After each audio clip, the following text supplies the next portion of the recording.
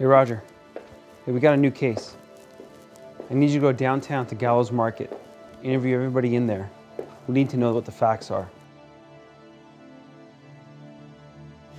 Oh, son, I'm so worried about you. Your attorney's here. I'm gonna let you talk to him, okay? Okay. How are you? Good. How are you doing? Thank you so much for coming. Of course, of course. Hi, how you doing? Good, how you doing? Good. My name is Arpa Stepanian. I'm going to be representing you. Okay. There's a couple rules I want you to pay attention to, okay? One thing is you're in custody, okay? Whatever you say, whether it's on the phone, mail, or if you talk to your cellmate, it's being recorded. Do you understand that? I do. Whatever you're saying, they can use it against you, so I don't want you to say anything. Okay. Second thing is, in order for me to win this case, okay, I need your trust. I need to know exactly what happened on that July 27th night. I got nothing to hide. I'll tell you everything. Okay? Let's take it from the top then.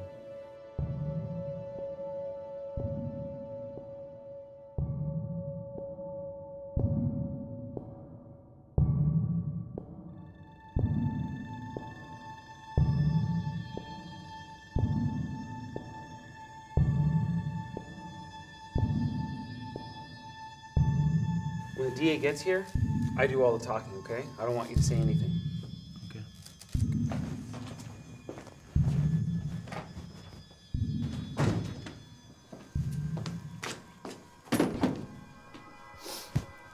All right, let's make this simple. Client pleads guilty, gets 3 years, he's out in 2. We've done this before. You don't have the facts in this case. Your client has priors. You really want to go down that road? I'll take my chances. Deputy, let's get him out of here. Let's go. Let's go. Good afternoon. On July 27, at approximately 10 p.m., my client, a young, new dad, needed to go to the market to get diapers after a long day of work.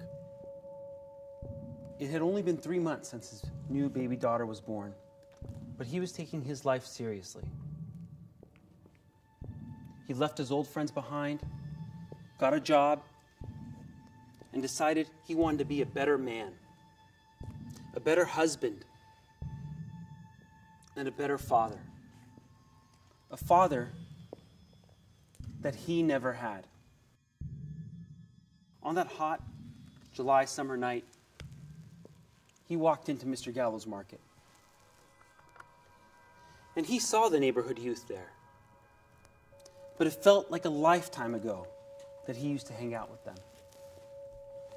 He also noticed the intense glaze from Mr. Gallo, but he ignored that because he was there on a mission. He was there to get diapers. And as he made his way to the back of the store, he grabbed a chocolate bar and knelt down and found the diapers that he needed. When he got back up and made his way to the front, he immediately noticed Mr. Gallo's intense and nervous glare. But before he could even say hello, he saw a flash, and everything went black. When he opened his eyes, a police officer was standing over him. And the officer wasn't asking him, "How are you?" Wasn't tending to his needs. He had just been shot. But instead, the police officer was interrogating my client and demanding that he admit that he had a gun, and demanding that he admit that he was there to steal. Ladies and gentlemen, the DA has the audacity to tell you that my client doesn't have a changed life. You heard him say that he has a past criminal history. You heard him say that he's charged with robbery and theft. But the DA is not telling you what he can't show in this case. The DA can't show you a gun because no gun was ever found. No gun was found on my client's person. No gun was found on my client. But you know what was found? Diapers and a chocolate bar. The DA has no evidence that my client was with the group of youth that were in that store.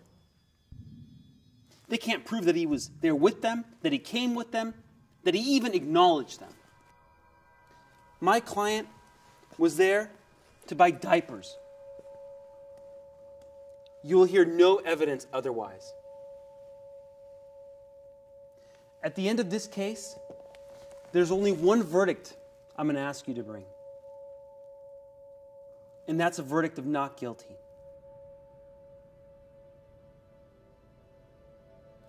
Because the people cannot prove this case beyond a reasonable doubt. Thank you.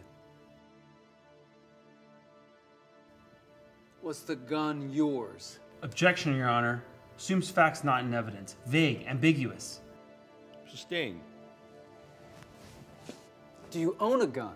Objection, Your Honor. Relevance. Asked and answered. Sustained.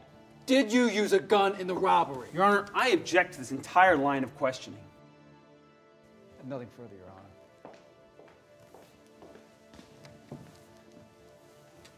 Mr. Gallo, you stated that you saw my client with a gun. Are you sure about that? Yes, I am. There was other young people in that store. Isn't it possible that one of them were trying to rob you? I don't think so. I know his type. If my client had a gun, then where is it? I don't know. But why don't you ask him why he robs innocent and hardworking people? Sir, you shot and wounded my client. You mistook him for somebody else. He tried to rob me before. And this time he got what he deserved. Mr. Gallo, you strike me as an honest, hardworking person. Tell us the truth. Tell us what really happened that day.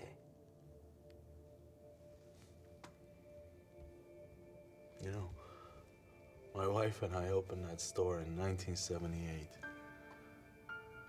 We had just gotten married and had a few dollars saved, so we decided to go into business. She couldn't have children, so that store became our life, and it became a part of everything in our life. We made lifelong friends, helped out strangers and those in need. That's what our neighborhood was all about. Pretty soon, new faces walked into the area, and department stores moved in. And we didn't recognize anybody. And these young hoodlums would come into my store and disrespect me and steal things from me. And twice, they robbed me at gunpoint. And what did the police do? Nothing. Absolutely nothing.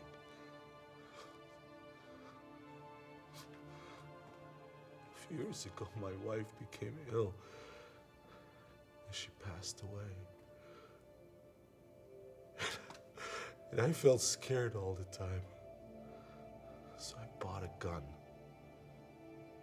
And I swore that I would never let this happen again. Not in the one place that meant so much to us. The truth, Mr. Gallo. Tell us the truth.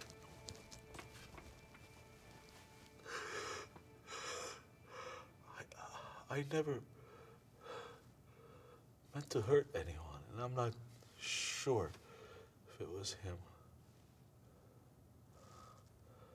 I'm truly sorry.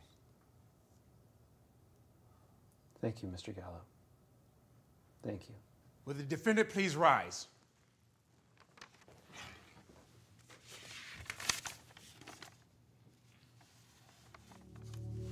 After careful deliberation, the jury finds you not guilty of all charges. You're free to go home.